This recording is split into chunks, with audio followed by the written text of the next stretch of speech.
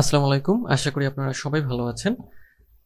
আজকের ভিডিওতে আমি ChatGPT কোর্সের মডিউল 2 নিয়ে আলোচনা করব। অর্থাৎ আজকের ভিডিওতে আমরা মডিউল 2 সেকশন 1 শিখব। তো ভিডিওটি শুরু করব তার আগে যদি আপনি আমার চ্যানেলে নতুন হয়ে থাকেন তাহলে আমার চ্যানেলটি সাবস্ক্রাইব করতে ভুলবেন না। আর যদি অলরেডি সাবস্ক্রাইব করে থাকেন তাহলে আপনাকে অসংখ্য ধন্যবাদ। তো চলুন শুরু করি আমাদের আজকের ভিডিওর মূল বিষয়টি। এর আগের ভিডিওতে আমরা ChatGPT এর যে কোর্স আউটলাইন রয়েছে সেই কোর্স আউটলাইনের আমরা মডিউল 1 শিখেছি এবং আজকে আমরা যেটা দেখব যে আমাদের মডিউল 2 এবং আমাদের মডিউল 2 তে যেটা রয়েছে ন্যাচারাল ল্যাঙ্গুয়েজ প্রসেসিং। যদি আপনি আগের মডিউল বা আগের ভিডিওগুলো দেখে না থাকেন তাহলে আমার চ্যানেলের এই ভিডিওর ডেসক্রিপশনে এবং আই বাটনে এবং আমার চ্যানেলের প্লেলিস্টে ভিডিওর প্লেলিস্টটি পেয়ে যাবেন ভিডিওগুলির, সেখান থেকে দেখে আসতে পারেন। তাহলে আপনাদের বিষয়টি আশা করি আরও অনেক উপকারে আসবে। তো আজকে আমরা জানবো ন্যাচারাল ল্যাঙ্গুয়েজ প্রসেসিং, অর্থাৎ ChatGPT-র ক্ষেত্রে ন্যাচারাল ল্যাঙ্গুয়েজ প্রসেসিংটা এই বিষয়টি আসলে কি এবং এটা কিভাবে কাজ করে। তো আমরা চলে যাচ্ছি আমাদের মডিউল 2 তে সেকশন 1 এ। আমাদের সেকশন 1 হচ্ছে introduction to natural language processing. এখন এই যে ন্যাচারাল ল্যাঙ্গুয়েজ প্রসেসিং এই বিষয়টি কেন গুরুত্বপূর্ণ বা এই বিষয়টি আমাদের কেন জানতে হবে, এই বিষয়টি এই জন্য জানতে হবে যে ChatGPT তৈরি করা হয়েছে ন্যাচারাল ল্যাঙ্গুয়েজ মডেলের উপর ভিত্তি করে বা বেস করে। অর্থাৎ ন্যাচারাল ল্যাঙ্গুয়েজ প্রসেসিং বিষয়টি ChatGPT-র মেইন হচ্ছে আপনার ভিত্তি বা মেইন বেস। সো এই জন্যই আমাদের এই বিষয়টি কিন্তু জানতে হবে।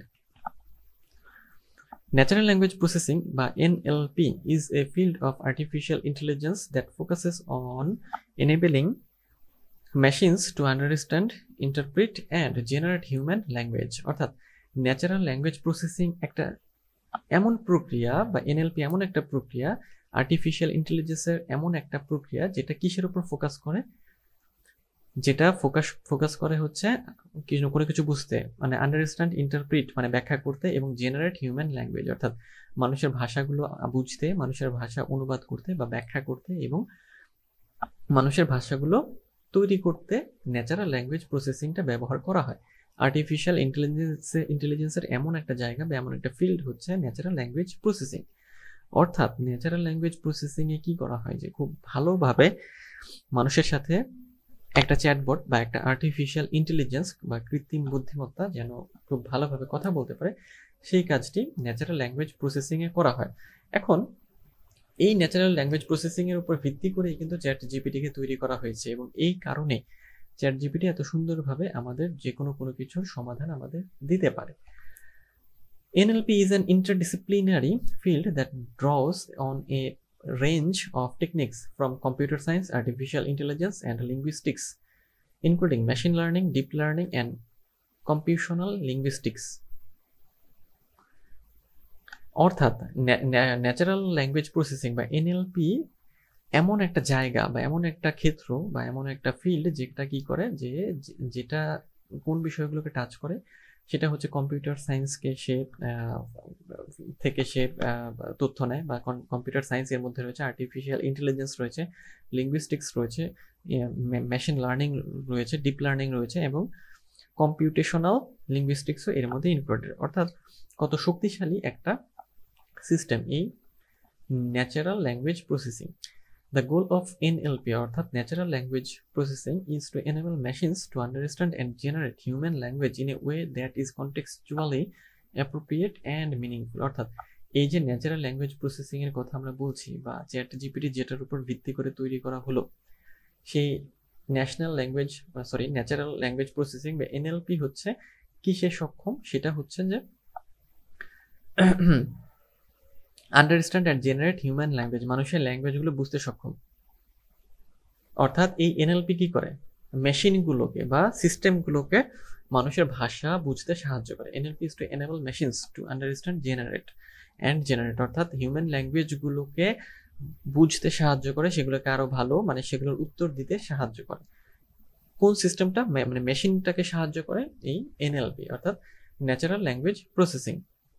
তো this includes task such as language translation, sentiment analysis, text summarisation and conversational agents.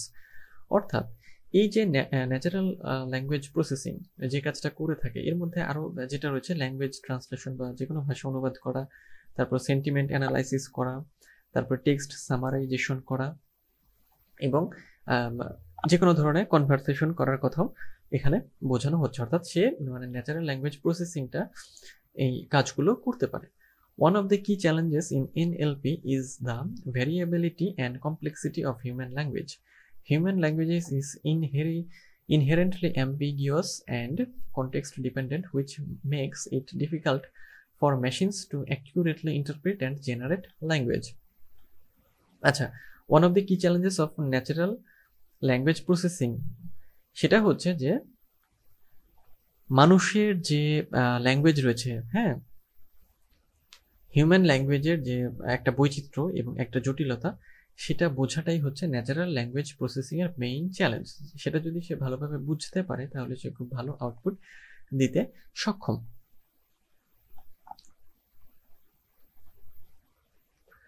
To overcome this challenge, NLP uses a range of techniques such as statistical models and machine learning algorithms to learn patterns and relationships in a language that enable machines to make accurate predictions and generate coherent response. অর্থাৎ তো এই যে challenge, এটাকে overcome করার জন্য NLP কি করেছে, একটা পদ্ধতি ব্যবহার করেছে বা একটা টেকনিক ব্যবহার করা হয়েছে এখানে। সেটা কি, যে statistical model and machine learning algorithm. সেটা কি, to learn pattern of and relationship in language. অর্থাৎ মানুষের কথোপকথনের যে একটা প্যাটার্ন বা কোন ল্যাঙ্গুয়েজ তারা ইউজ করে, কিভাবে তারা ইউজ করে, সেটা বোঝার জন্য একটা প্রসেস এখানে করা হয়েছে যাতে সে খুব ভালো উত্তর দিতে পারে।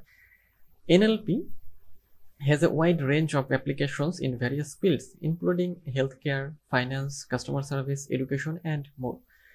Natural language processing যে ক্ষেত্রটা বা যে বিষয়টা, সেটা বিভিন্ন জায়গায় আমাদের হেল্প করবে। সেটা কোথায় কোথায়? হেলথ কেয়ার আমরা বলতে পারি, ফাইন্যান্সের ক্ষেত্রে, কাস্টমার সার্ভিসের ক্ষেত্রে, এডুকেশনের ক্ষেত্রে এবং আরও অনেক ক্ষেত্রে আমাদের এটা সাহায্য করবে। For example, NLP is used in virtual assistants, chatbots, and voice assistants, enabling machines to interact with humans in a more natural and human-like way. অর্থাৎ এই যে এনএলপি, ও এটা কি করবে, বা ন্যাচারাল ল্যাঙ্গুয়েজ প্রসেসিং যেটা, সেটা হচ্ছে ভার্চুয়াল অ্যাসিস্ট্যান্ট হিসেবে কোনো মেশিনকে যেন, মানে মেশিন যেন খুব ভালোভাবে কাজ করতে পারে সেই জন্য হেল্প করবে বা সেই কাজ করবে।